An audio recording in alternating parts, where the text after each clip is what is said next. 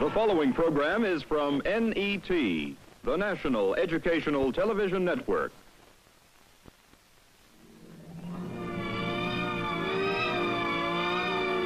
The legend of the antebellum South. Elegant Neo-Grecian mansions. Coquettish belles under the magnolias. Dancing with young men, gallant and reckless, ready to duel for a lady's honor. The kindly master ruling his kingdom with justice and humanity, and served by his faithful, contented Akis.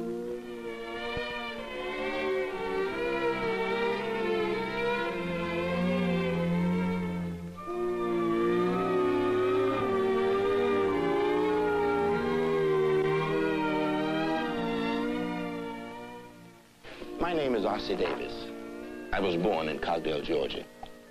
The South and the Southern way of life has always been an enigma, a kind of sphinx on the American land, one writer said. White people speak of their way of life with pride and affection. But one white man from Maryland, H.L. Mencken, wrote, fundamentalism, Ku Kluxery, revivals, lynchings, Ogwalla politics, these are the things that always occur to a Northerner when he thinks of the South. What is the Southern way of life? Is it based on the myth or the reality of the past? Did it ebb its life away at Shiloh and Gettysburg? Or does it still live for the 43 million whites and 11 million Negroes who live there today? I love the South, a man said in 1958. I don't choose to live anywhere else. There's land there where a man can raise cattle. That's what I'm going to do someday. There are lakes where man can sink a hook and fight the bass. There's room there where my children can play and grow and get to be good citizens. Medgar Evers, a Negro, said that. Our program in the History of the Negro People series deals with the life of the Negro in the South, in the past and in the present. The past is never dead, William Faulkner wrote. It is not even past. This is Oxford, Mississippi, where the past is preserved in granite monuments that record a tragic and glorious history. But in Oxford, the past lives beyond images etched in stone. It survives in the memories and in the myths of its people. Yet Oxford is an ambitious community, facing the promise and the problems of the 20th century. Perhaps Oxford can best be described by its mayor. Oxford consists of some fine people, both colored and white. It's a town of about 6,000 people, people that like to tend to their own business, that they like to try to help in every way possible in the civic affairs, in the church affairs, and try to build a better community. Oxford is, in my opinion, is one of the finest little communities to raise a family. We've been used to more or less a segregated life. This is something that that our colored people here are adjusted to. They are happy and they're well satisfied. A lot of them depend largely upon the white. And I would like to say this, that the white people here depend largely on them for help and so on. And they will go to their aid. That's what the colored people like. They like someone that if they get in trouble, sickness, that church should burn or something. The white people here step in and they help them out, and the colored people appreciate it. There are 1,600 Negroes in Oxford, mostly unskilled. There are few jobs except as janitors, cafeteria, and yard workers. In the Negro Quarter, large families live in 2 and 3 rooms.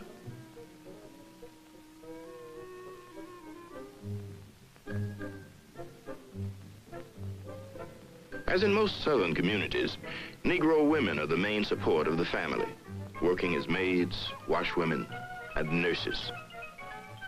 73% of Oxford's Negroes receive some form of welfare relief. At the Mary Buey Museum, Oxford's most celebrated citizen, William Faulkner, is memorialized. Mary Rowland is the custodian of the museum. As Faulkner described so vividly, she shares with most white Southerners a sense of intimacy with their Negroes. The fact that we have a good set of Negroes here, and they don't want to be disturbed. They really are. I have one that I just love. She nursed my children for about 6 years, and I wouldn't have her want for a thing if I found out that she needed something. And I was right amused when my daughter from Arlington, Virginia came down. She was one of the children that Missy had nursed. And I got my son to drive us out to see Missy. And she had also nursed him. And his little boy was in the car with us. And when Missy came out, she said, "Look at my children." And she put her arm right around William's shoulder. And the little boy just looked up at her, you know. He didn't know what to make of it. And I said, "Listen, Billy, she was a mother to him for a while. I tell you, she helped nurse him." And so that's the association we had with them, and I presume there's still some good ones around. Of course, there are some getting some ideas, and that's all right. That's progress. But we've got some mighty good darkies here. Progress in the South has always been measured by the darky and by cotton. First there was tobacco, rice, and indigo to be worked. But by the end of the 18th century, there was a severe depression. Slavery seemed doomed. Then, in 1793, the invention of the cotton gin. Cotton could now be mass-produced, and an economic boom was in the making.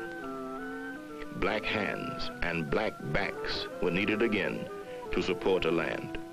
Who else could work so hard, so long, and so cheaply? But there were dangers in the system.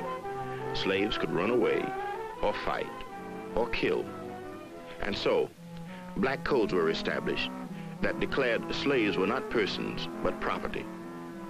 These chattels could not leave the plantation without authorization. They could not visit the homes of whites or free Negroes. And for those who had the courage or the foolishness to defy the code, there was the whipping post, branding, prison, or death. As the country moved toward war, white men had established a moral system to meet their needs. At the heart of it was a belief in the Negro's natural inferiority.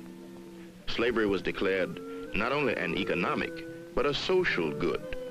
South Carolina's governor said, "In all social systems, there must be a class to do the menial duties, to perform the drudgery of life.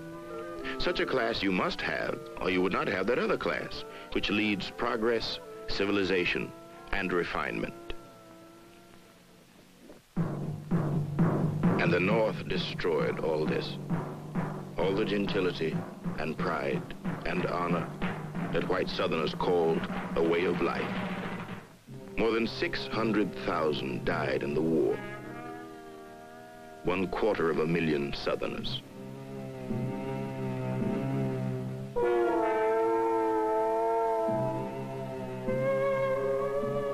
Black men also fought and died.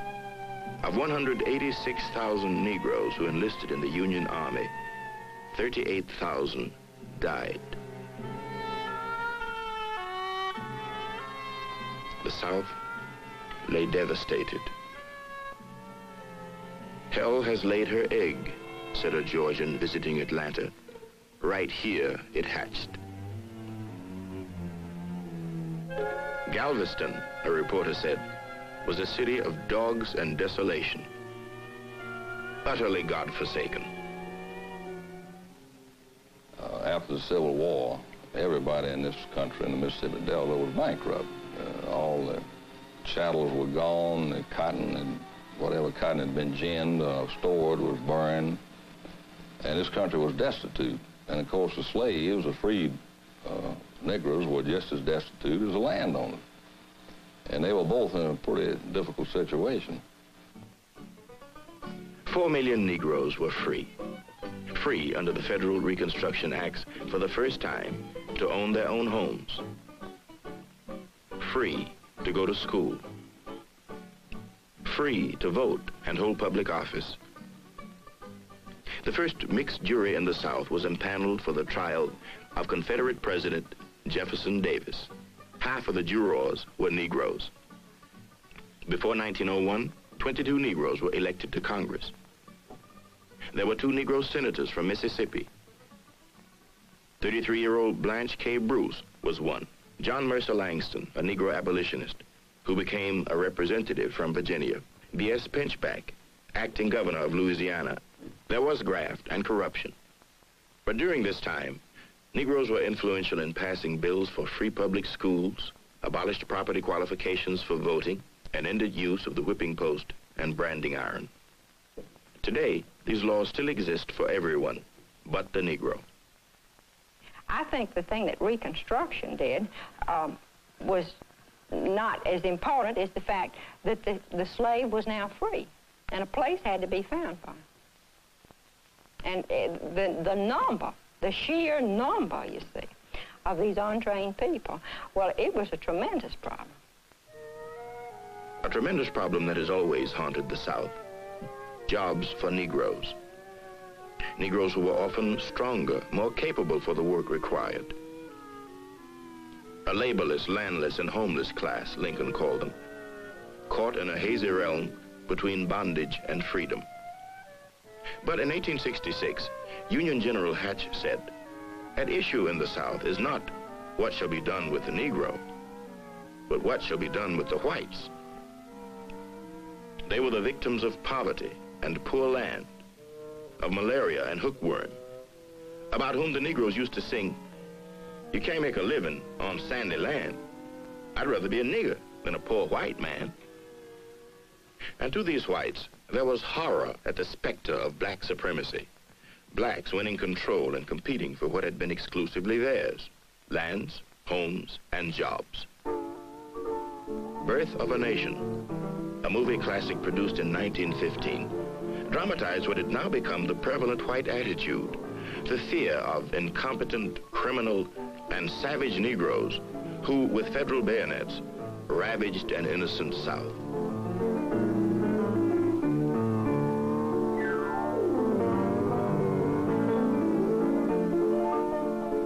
And so, to save the South, the Ku Klux Klan organized in 1865.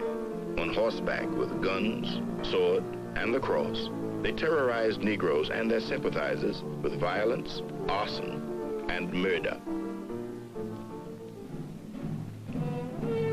Today, though their techniques have progressed to air-conditioned limousines, they are still active, still dedicated to their faith that Jesus Christ was not a Jew, that the Pope of Rome is Antichrist, and the Negro is a beast who must be suppressed. To describe that bunch, I'd have to use a whole lot stronger than I'm permitted to use, being a minister of the gospel. Amen.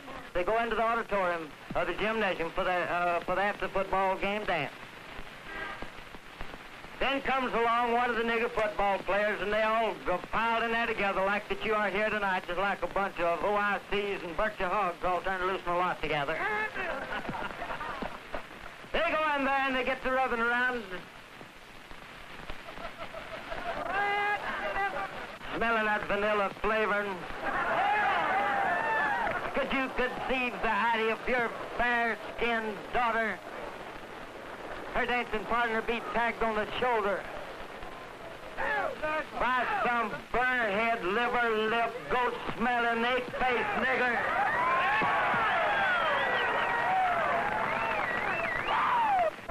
Can you conceive such a thing? Are you going to do something about it? Reverend W.N. Redmond, as most Southern Negroes, has been an eyewitness to the vigilante system of Negro control. At 14, he remembers the punishment of a Negro father and son who had killed a white man's dog. They took him and put him in jail, and they beat him. and then they got together on a Saturday, and they tied them with barbed wire, hand and feet. They put barbed wire around the neck and put the father on one side of the bumper and the Negro and the son on the other side of the bumper. They drug them all over the town. And after that, they were drugged to the neighborhood, the Negro neighborhood. They were told that this is the way that we're going to keep the Negro in this place. And they took gas, gasoline, and they poured it on them, and they burned them up. Freedom and truth for former slaves required new definitions. Sheriff Boyce Bratton comments. I feel that the Negro here in Lafayette County in Mississippi has freedom, all the freedom he wants. He's not tied by any laws, man-made laws, or made by Congress or any other lawmaking body. He has all the freedom that he wants. The Negro is not deprived of any freedom here in Mississippi. Jim Crow, it was called. Beginning in 1870, signs went up all over the South separating the races and taking away the Negroes' newly won rights. Negroes and whites were separated on trains and buses. Negroes were barred from white hotels, restaurants, barbershops, and theaters. I've also heard a number of times that the colored and the white were not equal under the law. That's true. The colored gets the break and the white man doesn't. For instance, two men, one white and one colored, breaks into a store here. In all probability, the colored man would get a very light sentence and the white man would get a heavy sentence. Now, that's not equality under the law. But it goes back to the thing that I said to start with, that the white man of the South feels like it's actually his job to look after his colored citizens, or the colored citizens, and they are not held accountable to the same stringent letter of the law that the white man is. That no amalgamation of races should be allowed. In other words, they did not permit intermarriage. It was made death to maim or kill a horse or a cow or a slave. By 1885, separate schools were the new order. At white and Negro schools, children, using the same textbook, learned the traditions of the past and absorbed the values of the present. In their History of Mississippi textbook, they read of life on a Mississippi plantation. The master and the mistress taught the Negroes truthfulness and honesty as they taught their own children, by not tempting them and by trusting them. With Negro slaves, it seemed impossible for one of them to do a thing without the assistance of one or two others. Of course, some kind of occupation had to be devised to keep them employed a part of the time, but it was very laborious to find easy work for a large body of lazy and inefficient people. And in their churches, too, white Southerners sang and prayed to a God that to them decreed segregation. Well, certainly I believe in segregation. I have stated that I have believed in it. I believe in it now, and I always will believe in segregation. First, because God teaches it. I think it's God's plan that the races be segregated. We find a lot of scripture on it. And for reasons that I've just mentioned, that I feel that their standards is not up to the white standard. I'm not going to force somebody to go to church with me. And that's what they're trying to do to the colored race. That's what the outsiders is trying to do. They're trying to come down here and force them to go to our church. I build a house. I have a right to live in that house. You don't have a right to come in and move in with me. I build a church. It may be it's the house of the Lord. But yet, I maintain if I build it, I have a right to say who will and who will not come in. Remember, it's come by invitation only. By invitation only became the right of Negroes also, as they found ways to live as free men in the South. Seek the salvation of our kindred and acquaintance, to walk circumspectly. If you're just, somebody know it. And if you're just in your dealings, it'll soon be that folks will take your word. But if you're unjust in your dealing, won't nobody believe nothing you say. See what I mean? In 1895, Booker T. Washington declared, "In all things that are purely social, we can be as separate as the fingers, yet one as the hand, in all things essential to mutual progress." By the end of the century, segregation was complete.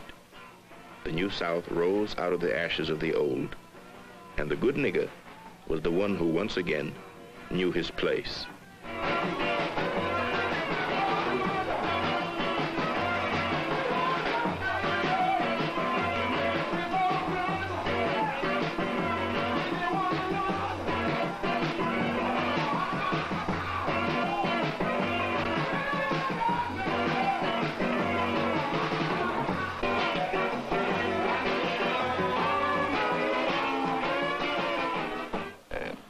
As a rule, they are a very happy people. A large percent of them do not worry because they know that they're going to be taken care of. I've had a number of them to remark to me that, well, they know Mr. Brown or Mr. Jones, Mr. Smith's going to take care of us. They know that. They know that they're not going hungry. And they're not going to need for clothes as long as they'll work and do halfway right. They know that they're going to be taken care of. So they have no worries. White folks were so good to me till when I got sick and disabled to work, to just come in and bring me something to eat, clothes, done everything. Fed me, clothed me, and I had a house full of children, and they fed my children. Yes, sir, I've been working all of my life, and the white folks raised me. Mister, I tell you the truth, I don't know what in the world I'd do without white folks. Now, that's the truth. And, misters, I'm just a white folks nigger. I'm a nigger, and all of my children's a nigger. And all this community in here of Mississippi recognize, appreciate it, and work for the white folks. The Negro is not a part of my family. As a result, I don't elect to have him sit and eat with me. As a result, I don't elect to have him belong to a club that I may belong to. I don't elect to be... For Judge Obar, as for most Southern whites, out of the past has come a philosophy he calls the Southern way of life. The Negro and his place is at the heart of it. This is the way it has been. It's the history of the South. It's because we've been brought up like this. We have been taught like this. And we teach our children like this, and they'll teach their children like that. I think it is a matter that has been history all down through the years and will remain history. Well, I guess it's just plain born in us, instilled in us. In spite of the fact that you have great respect for some Negro individuals, respect them as people, and not just as a servant. There is some physical revulsion, I think. The skin is dark. And I guess it's just something that we are so familiar with, it's just impossible, really, to overcome it. For 11 million Negroes in the South, there is also a Southern way of life. But rarely have they been asked for their interpretation. Well, the white man fears this, that if the Negro get equal education, then he will be out of his reach to do the job that he heretofore have done for him, and he figured that he was going to have to pay the Negro equal salary that he would have to pay the other boy, which actually is not the skin of the Negro that the white man dreads. It's the Negro is going to demand the dollar that the white man demands. The Southern way of life for the Negro woman means that she is addressed all the time by her first name, or she's called auntie, or she's called girl by the other race. And the Southern way of life often means that our children wear some of the things that have been given by others. Now, a lot of times these are good things, and they are highly appreciated. And the Southern way of life means that you can purchase food from a side entrance or a back entrance, or you can get someone to fix something for you to carry out. The Southern way of life means that you are to say yes ma'am, and yes sir, and no ma'am, and no sir. Sometimes that's expected even down to the teenagers. In order to segregate the Negro, we essentially must segregate ourselves, you see. You cannot enslave, if you want to use that word, or hold down or discriminate against someone else without in turn having the same thing happen to yourself. The changes that will happen as they go along will release us, free us, if you will, so that we can have a much broader perspective on human responsibility and human dignity and human rights. Whereas before we thought in terms of white only, we will be able to think in terms of all men. We live in hope. We have faith to believe that the good things that we hope for as human beings and as God's children will finally come to pass. So that's a part of my Christian life here in the way of life here in the South. Oh, touch me, Lord. Touch me, Lord. As we moved into the 20th century, for the older generation of Negroes, there was often only patience and faith in the future. But in the middle of the 20th century, for the younger Negroes, something else was stirring. Something that would change the South and the Southern way of life. Something that was a long time a-coming and was too explosive to contain. Touch me, Lord. I want to be home.